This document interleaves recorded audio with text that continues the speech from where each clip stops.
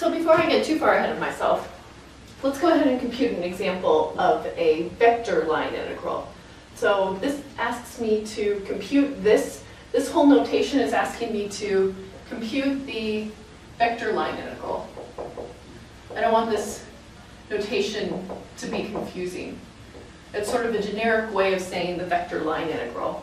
And we're given our vector function. It's x squared for the first component and then negative xy for the second component.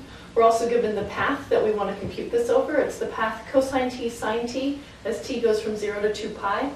And recall, we just talked about the formula. So in this case, t is going from 0 to, not 2 pi, sorry, pi over 2. And I need to know what is f of c of t. And then I'm going to dot that with c prime of t dt. And once I compute what each of these pieces are, then I can do my integration. So piece by piece, first, let's look at what is f of c of t. F of c of t, I'm going to plug in the fact that c of t is given by this function, so that means that my x components are equal to the cosine of t, and my y components are equal to the sine of t. So I'm using my path function to tell me what my f evaluated at this c of t is going to be.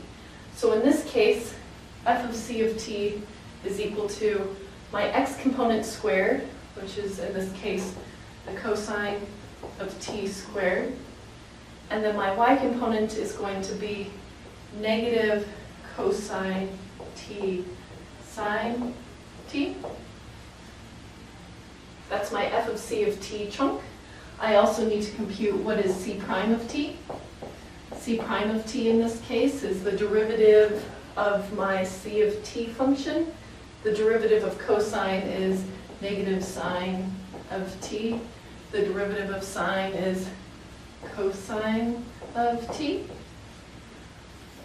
And those are the two pieces that I need. Notice that I sort of flip-flop notation. Here when I'm describing this path, I'm describing it as points in space. Whereas down here, when I describe the derivative, I describe the derivative as a set of vectors. Sometimes I'm a little sloppy going back and forth between these notations, essentially because they're two representations of the same thing, whether they're the tips of vectors or points in space. Either way, I'm going to erase some of this scratch work. And we'll see that this integral is going to be the integral from t equals 0 to pi over 2 of this vector dotted with this vector. So it's the vector cosine squared of t, comma, negative cosine t sine t, dotted with the vector negative sine t, cosine t, dt. Recall that for dot products, it's the first term multiplied by one another plus the second terms multiplied by one another.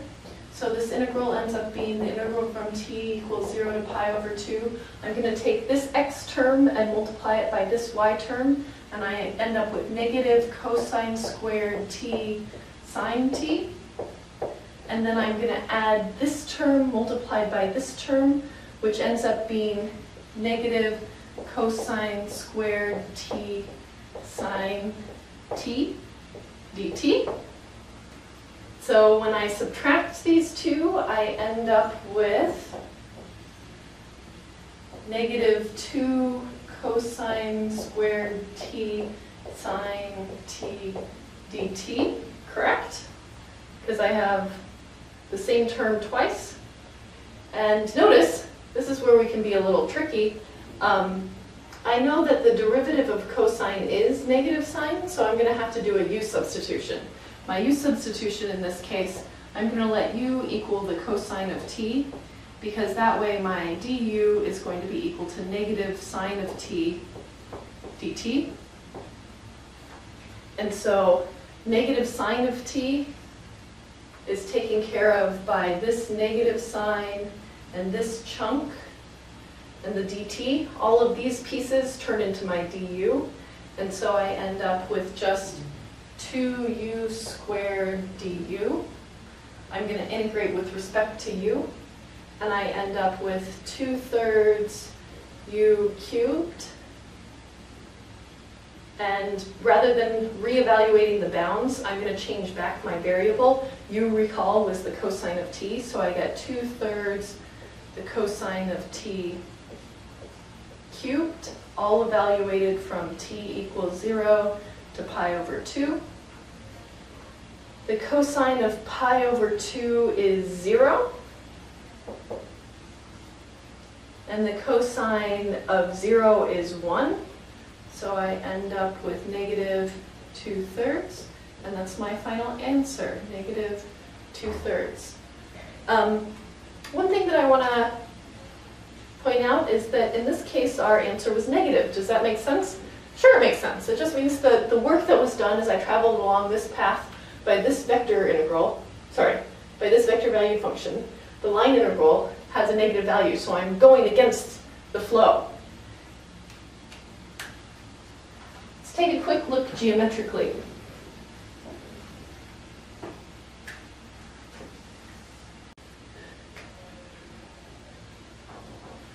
So this is a function. The vector field is something that we can explore in greater detail using technology. But if you look at this, you can see that I plotted a couple of the vector field outputs in the blue arrows right here. And we see that because my y component is given by negative xy, and here when I'm in the first quadrant, both x and y are positive, it means that my y's are pointing down.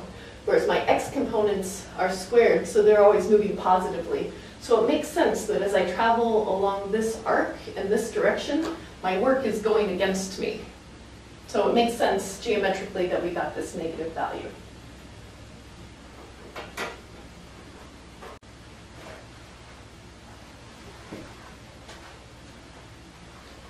So I want to conclude, I want to conclude by laying side by side everything that we've talked about. So we talked about scalar line integrals and we talked about vector line integrals. Recall when we were talking about scalar line integrals, they're called scalars because the outputs of our function are scalars. They're real valued outputs. That's why we have a little f. Whereas over here with vector line integrals, we have a capital F signifying the fact that the outputs of these functions are vectors. Similarly, when we look at the formulas for these, when I compute the line integral for a scalar function, we get the formula that it's going from t equals a to b, our change in time over this path c, is f of c of t times the magnitude of the derivative of c of t dt.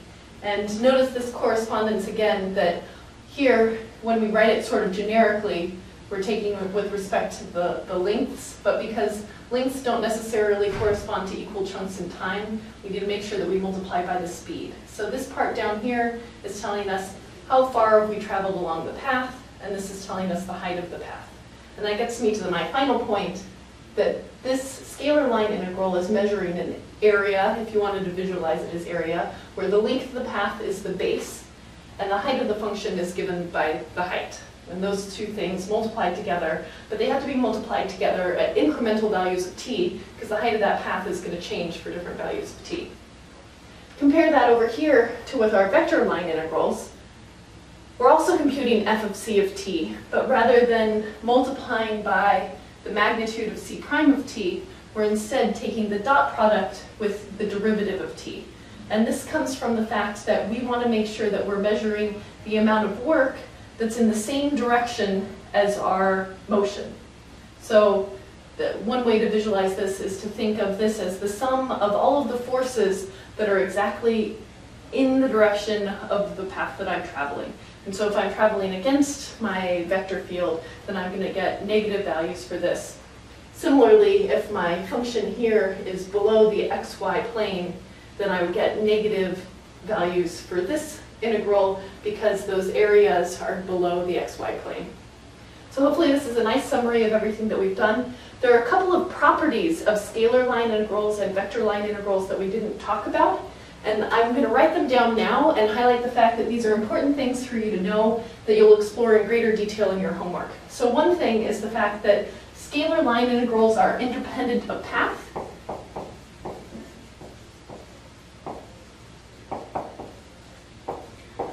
shouldn't say that. They're independent of path parameterization.